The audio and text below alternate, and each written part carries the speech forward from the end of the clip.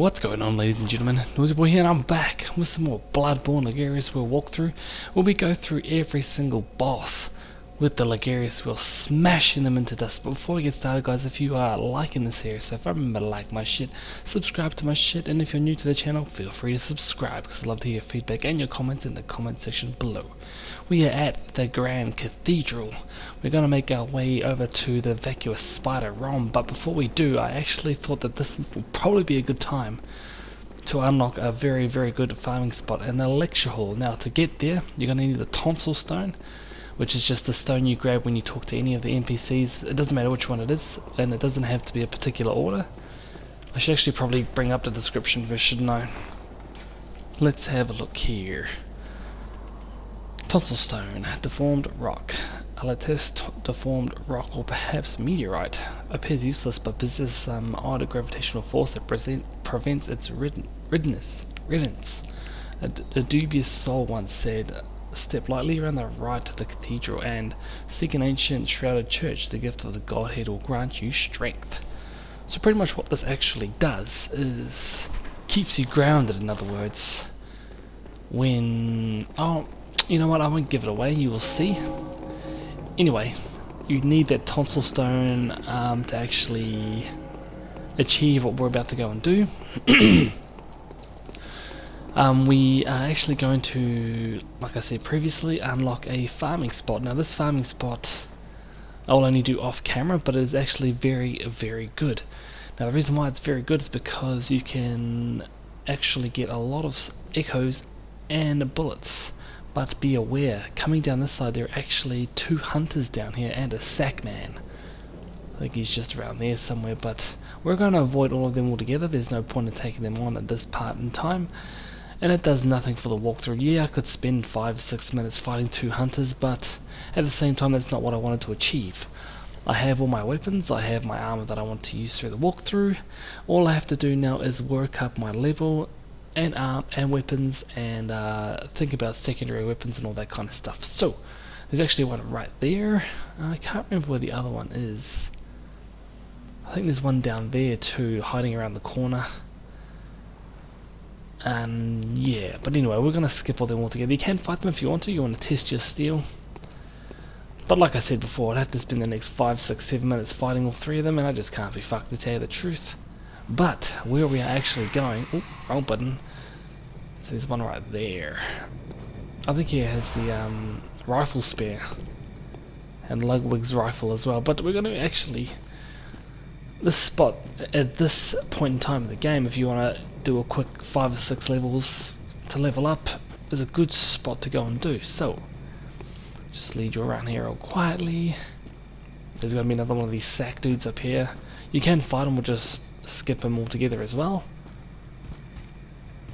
but we know all about these sack guys. Be aware though that when you fight Rom, which we're going to later on, he is holding such a secret that it actually shit starts to get weird after we fight Rom. So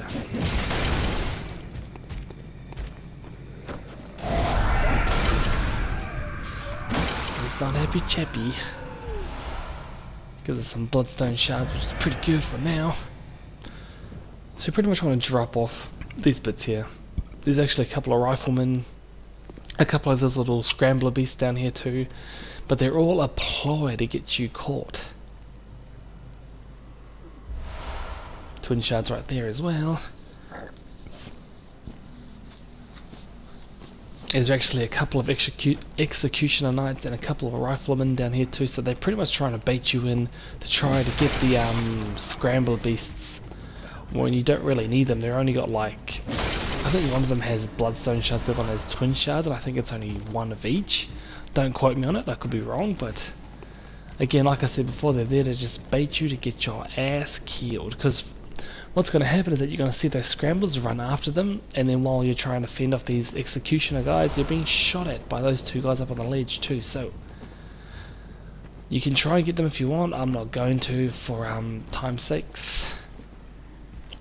I just don't think we need to worry about it. There are other places where we can get it done. As you can see, those dudes pack a fucking punch. want to head into this room here, head off to the left. I think these are lead. Yeah, lead elixirs. Again, if you really want to go out and get them, you can. I'm not going to bother with it. I think we're sitting pretty good where we are. Now this is the big oval room. Now this is where the tonsil stone comes in handy. We are here a bit early. We're supposed to go through that door right there. But we are just a little bit early. But, if you guys remember from the DLC, being handpicked again by one of these motherfuckers.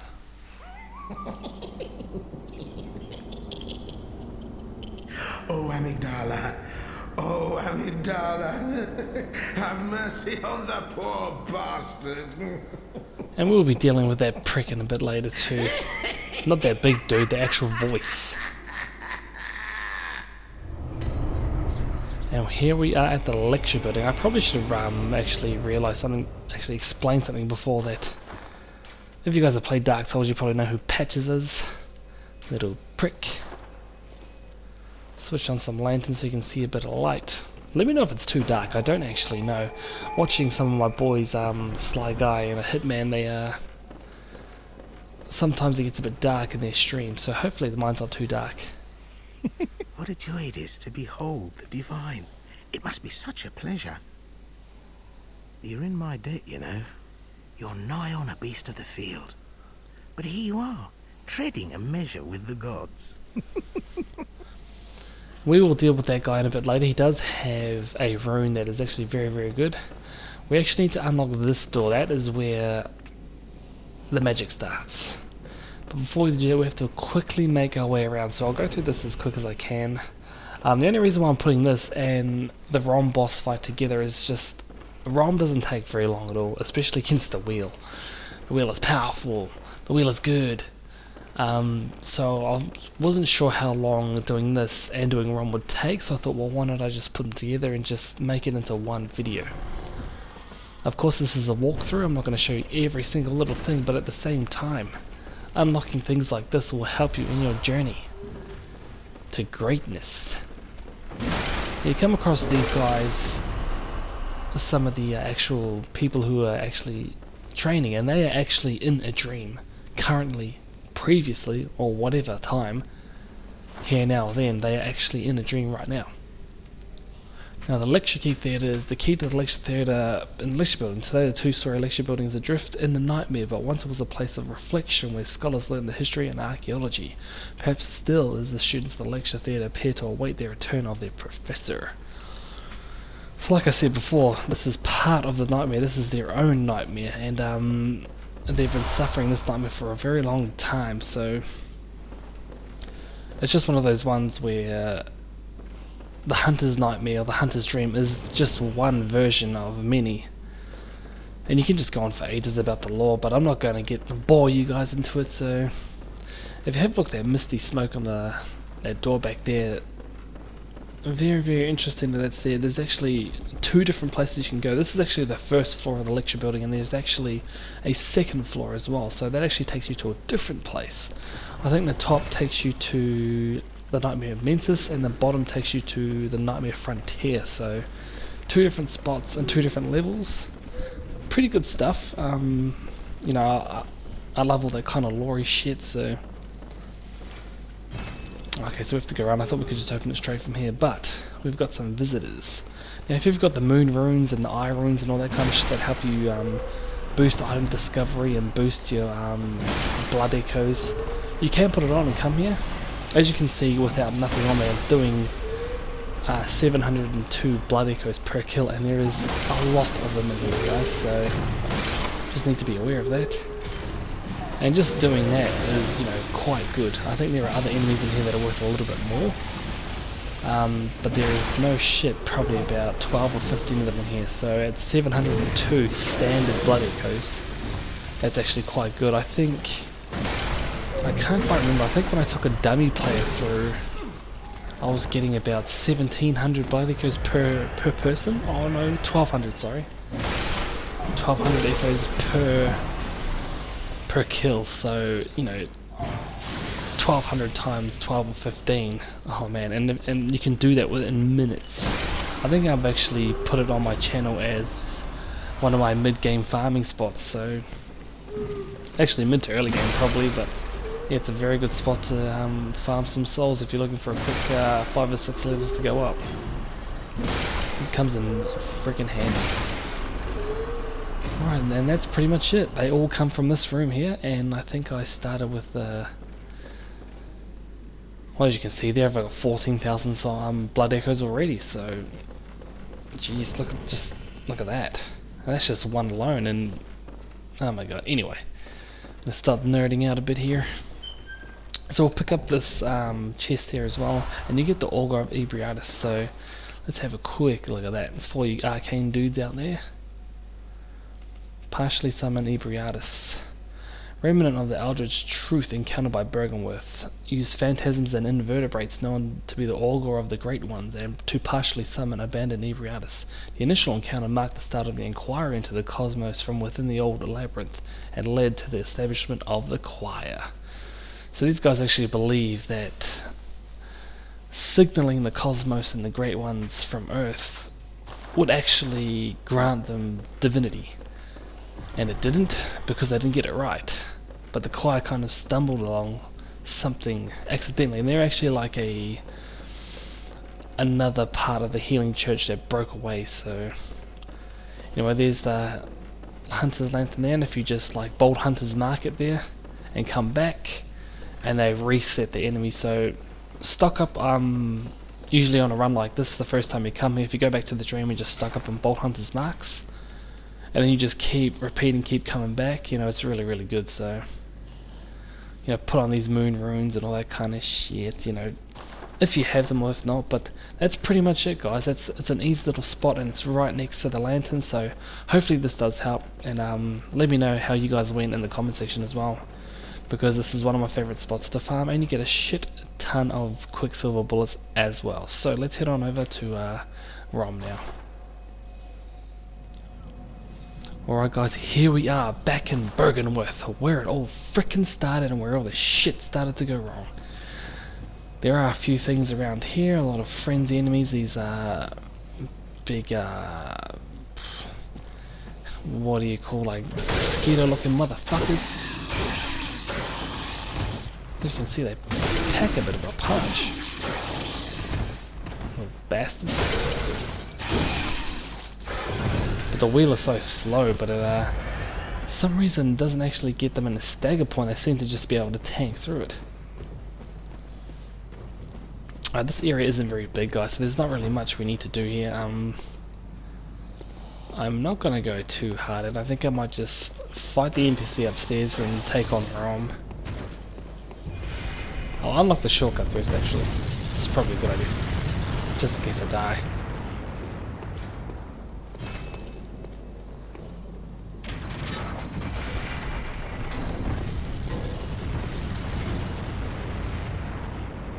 Well, that motherfucker's fucked up. And have a look at this, guys. There are just canisters and jars and a whole heap of bullshit. Man, this is like a school, but they're filled with eyes. Everything, everywhere. So what Master Willem wanted to do, he actually said that our eyes are not open and that we need to have eyes on the inside, or fill my brain with eyes. And I think he must have thought literal about it, because, man, look at this. Eyeballs. I don't know where those eyeballs come from, but they are friggin' massive. And got other organs that looks like brains and just plain flesh. Ugh, man. If these guys got it right, man, we just don't know. Okay, next up you want to just head on over, well, we're going to go up there in a sec. There is NPC up there that we have to fight. We'll open up the shortcut here, so it's right next to the lantern as well. So we have 2 little shortcuts done. Again, I'm not going to explore this entire area. I just really want to get Rom out of the way. Oh man.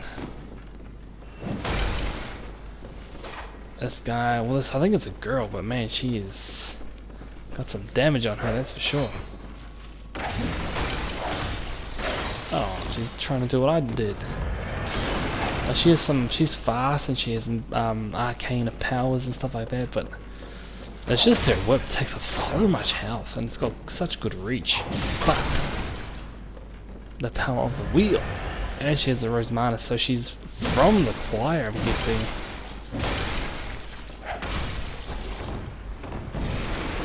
And she has abilities too, so if you guys remember, I don't think we're falling yet, but oh man, that's so bullshit. Like, she uses a cane to whip our ass, a cane of all things, and it's like taking off more health than my wheel. But you know, we can stun lock this bitch into submission. Nope. No iframes for you, bitch. Take that. Take that. Like it. Thank you.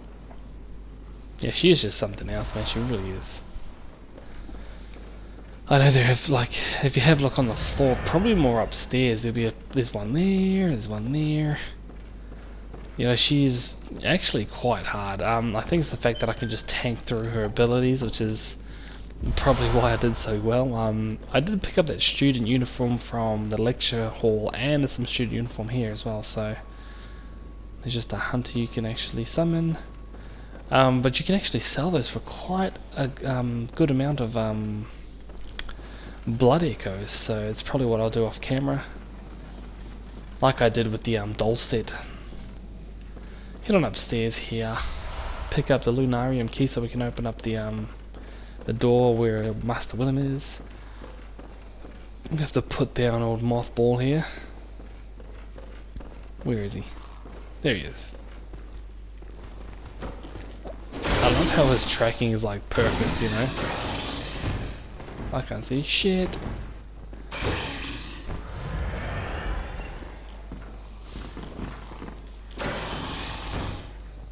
Come on, dude. Get that tracking right. Oh fuck, thanks.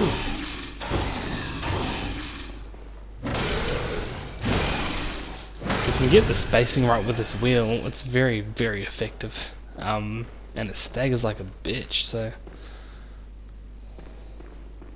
don't think there was anything else I had to do. Can't reach that, so. And last but not least, for you arcane users out there, we have the empty phantasm shell. So let's have a look at that. Empty phantasm shell has arcane power. Empty invertebrate shell that is said to be a familiar of one of the great ones. The healing church has discovered a great variety of invertebrates, or phantasms as they are called.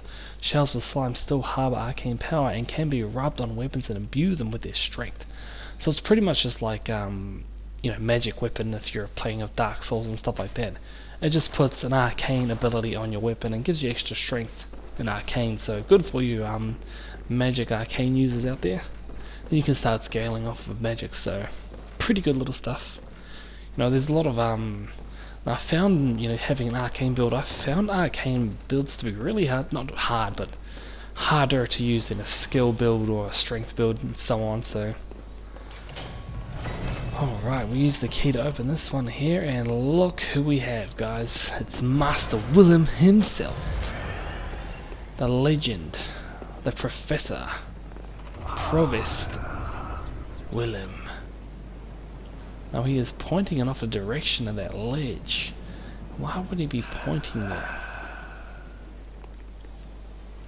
He really wants us to go to the ledge for some reason. I remember when I first played this, and I did this and I was like, why is this stupid old man pointing at the ledge? But we're gonna have to end his life and his reign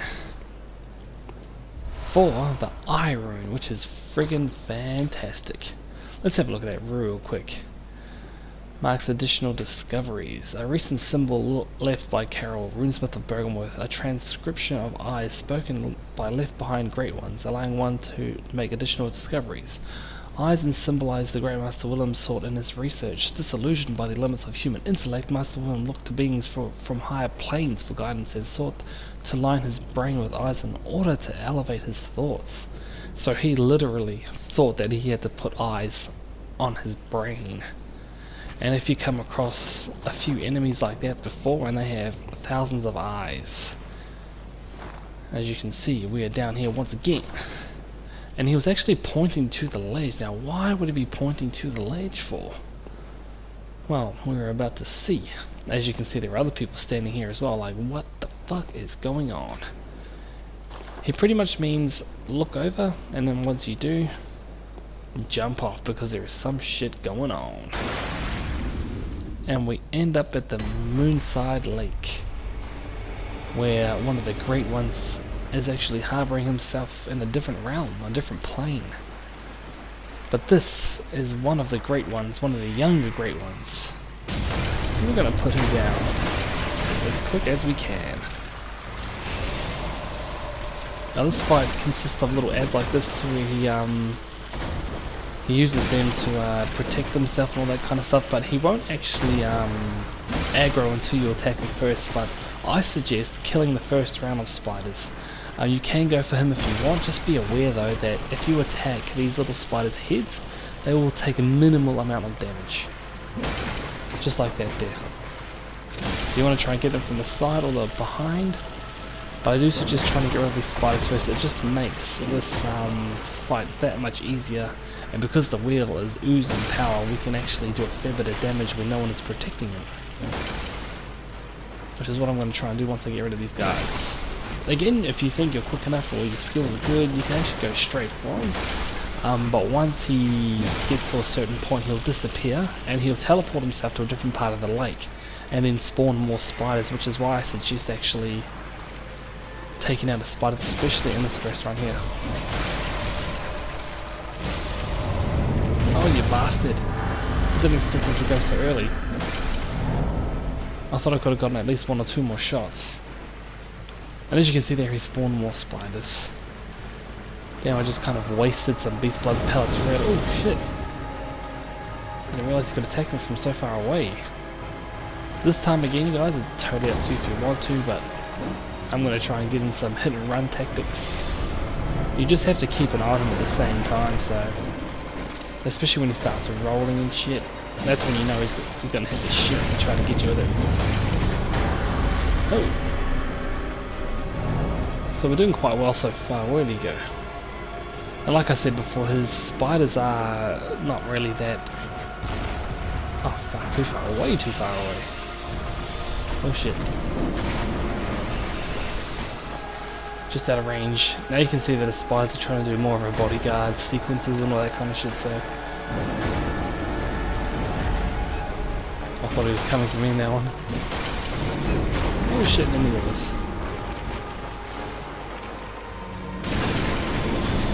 Didn't like that. I think I got him too. Yeah, take that, you bastard. Praise slaughtered. Oh fuck, press the wrong button again. I keep pressing square, not triangle, man. It's gonna like really fuck me up if I don't watch that. And in the distance we see something. A lady. What could be her problem? And what is the significance of her being here? We shall find out right now.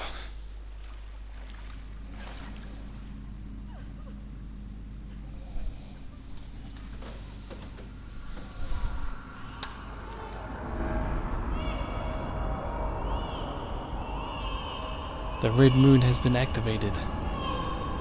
What has Ron been hiding this whole time?